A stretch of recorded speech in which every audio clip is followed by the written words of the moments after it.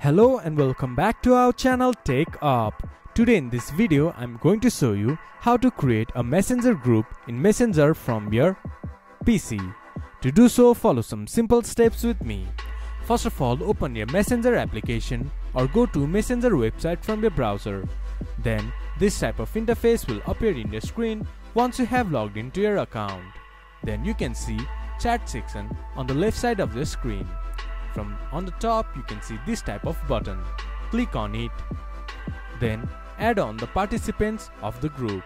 Once you have entered the name of participants of the group, click to enter. Then send any messages, then your group will be created.